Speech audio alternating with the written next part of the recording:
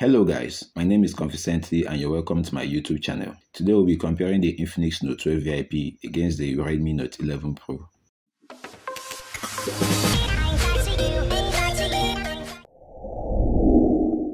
Okay, starting with the designs of these phones, I would say the Infinix Note 12 VIP is slightly lighter at 199 grams and also a bit less thick at just 7.9mm. It has this luxury looking camera bump which I really like. For the Redmi, I prefer it because of the glass back.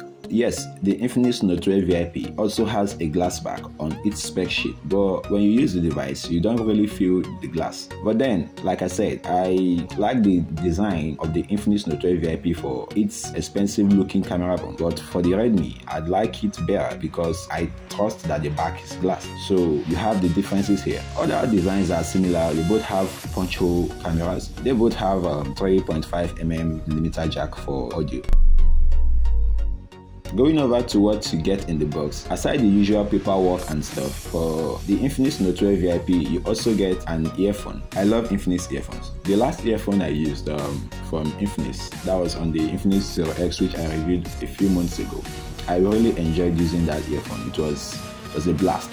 Yeah, and aside that, you also get 1.5 GB of free data, which you can activate on the MTN Nigeria network. The Infinix Note 12 VIP also comes with its 120-watt charging brick. Oh my god, this is a brick that I would probably keep talking about in this video for quite some time. I was really impressed. It also has a screen protector in the box, so you buy this phone, you also get a screen protector to protect your screen from, damage. And I believe the reason why they added this screen protector is because, well, the Gorilla Glass display or protection, I'd say, on this phone, I don't think it was ever stated which version it is, but I am meant to believe that it's going to be nothing more than Gorilla Glass version. Right? Yeah, it's not the best, but at least it's there. For the Redmi though, we have a 67-watt charging brick, and you also get this really good transparent case, tight and sturdy. So I think for accessories, you have things to look out for, but definitely the Note 12 VIP takes this one because of its earphones and the 1.5 GB of free data, if you care about that. And you probably shouldn't be comparing a 120-watt charging brick to a 67-watt one. I mean, some laptops don't even have 120-watt charging bricks, and here you have it in the box of a phone. That's something to really admire. Display wise, as I already mentioned, both devices have this punch hole design, but for the VIP, it has a slightly larger 6.7-inch AMOLED screen. On paper, it's 700 nits max brightness, but let me tell you this, in real life, it seems to be a little bit brighter than the Redmi for some reason. I don't know why this is the case, but yeah, when I use these devices side by side on a sunny day, I could see better. I mean, I could tell that the Infinix Note 12 VIP is brighter. I don't know. I really don't know, because on the Redmi Note 11 Pro, on paper, it's supposed to have a brighter screen. I think 1100 nits brightness. Yes, but when you use this device against the Note 12 VIP side by side, you would see that the Note 12 VIP is brighter for some reason. I really just can't place my hands on it. Maybe it's because the Redmi Note 11 Pro has a Super AMOLED screen with Gorilla Glass 5 protection. These are good things. These are really good things. But probably those are also why the phone appears less bright. I don't think that makes any sense, but what do you want me to say? But then I admire the smaller camera punch on the punch hole design. It's smaller on the Redmi Note 11 Pro. I really admire that, even though the difference may not really matter to you on daily use, because after some time you get used to the size of the punch hole camera on the Infinix. It's not like the Infinix is, say, loads bigger, the punch hole, no. So still talking about the display, I'd like to mention the 120Hz refresh rate, which, yeah, both devices have this, but then the Infinix does better, and here's what I mean. When you use the Infinix, you discover that it has an auto mode for the 120Hz refresh rate. The Redmi Note 11 Pro does not have this. It only has the 60Hz and the 120Hz option. You either use 60 or you use 120. But on the Infinix Note 12 VIP, you get the option to set it to auto, where the phone decides when to use 60Hz or when to use 120Hz. And I discovered that even with auto mode, the Infinix Note 12 VIP functions better with its high refresh rate, which by that I mean it recognizes games and uses 120Hz refresh rate for the games, though for some reason it doesn't use 120Hz refresh rate on Chrome and YouTube, which even when you set it to 120Hz, it still goes down to 60Hz on Chrome and YouTube. But for most games, even when it's on auto mode, it recognizes games and plays them while at 120Hz refresh rate. But on the Redmi Note 11 Pro, I don't know what to say, but it's lackluster. That's the word for me. Because even when I force the phone to use 120Hz refresh rate, if I go into most games, the display keeps going back down to 60Hz. I tried everything I could, like I really tried to fix this. I tried by turning off the game to go function. I tried different things. It always goes down to 60Hz in most games. The only game which it recognized as a game and stayed at 120Hz was Apex Legends, which also plays very well on the Note 12 VIP. But for some reason, it doesn't go down to 60Hz when I use Chrome, though it does go back to 60Hz again when I use YouTube. So yeah, that is it for the Redmi Note 11 Pro, which is why I would say the 120Hz refresh rate is better on the Note 12 VIP. Though I did notice this reddish tint to my fonts when I scroll on the Note 12 VIP. I don't know, maybe this is just design, but when I scroll test, I see the tests having this reddish tint to them, so probably that has to be looked into.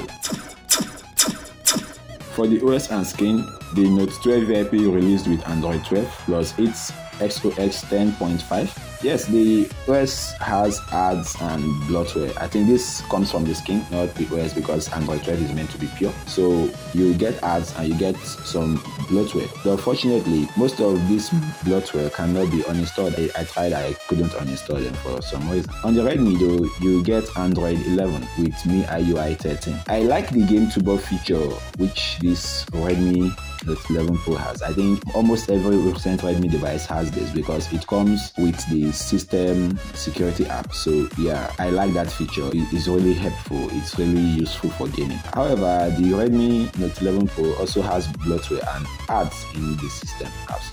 So this bloatware, you can uninstall most of them, but there are still some which you can't uninstall. The ads, however, can be disabled. Can disable them from the settings of each system app. I also like to mention that both phones have really inaccurate internet speed counter. Oh my god. This is an Android thing, because at this point I noticed this also on the Infinix 0X, which I reviewed. So I can tell you that most Android devices have really inaccurate internet speed counter. Like the speed counter that shows up on your status bar lies. It just lies. It tells you lies. It tells you maybe 3, 4, 5 times your actual internet speed, and this is so bad for me. Moving over to the camera, both phones have a 108 main sensor. For the selfie, they both have 16 megapixel. I don't know why phone companies have decided to stick with a 16 megapixel selfie. It's as though they never want to move on, and it's annoying, I must say. However, pros for the VIP are, the 13 megapixel ultra wide, I think. Yeah, so against the Redmi's 8MP. But then the Redmi has a 2MP macro, a 2MP depth, while the VIP only has the main sensor, the ultra wide, and the 2MP depth. It doesn't have a dedicated macro sensor, so there's that. But for the VIP though, you get this quad LED back flash. You also get a front flash, dual LED, yeah. While on the Redmi, you only get a LED flash at the back. For video recording, yeah, this is where the Infinix Note 12 VIP literally blows the Redmi Note 11 Pro out of the water. and I mean this for some reason. On the Note 12 VIP, you get 2K video recording at 30 FPS. You also get 1080p recording at 60 FPS. Guess what you get on the Redmi Note 11 Pro? You won't believe this. The Redmi Note 11 Pro is limited to 1080p 30 FPS. How? I mean, how is this even possible? This is laughable. I really don't know what Xiaomi was thinking when they made this choice, because the chip on both devices is the same, so they can't really tell me it's a chip limitation. This chip supports way more than they are allowing it to here. Why limit a phone this much to record at 1080p 30 FPS? I'd like that to sink in. This is insane. This is, oh my god, I can't even take this. I mean, no, this is just plain bad. Plain bad. Speaking about performance, on both phones, like I mentioned, you get the Helio G96 octa-core processor. Yeah, but well, I would expect that they used maybe a better processor on these devices, but well, we will make do with what we get. So for the Note 12 VIP, I believe it utilizes the processor even better than the Redmi.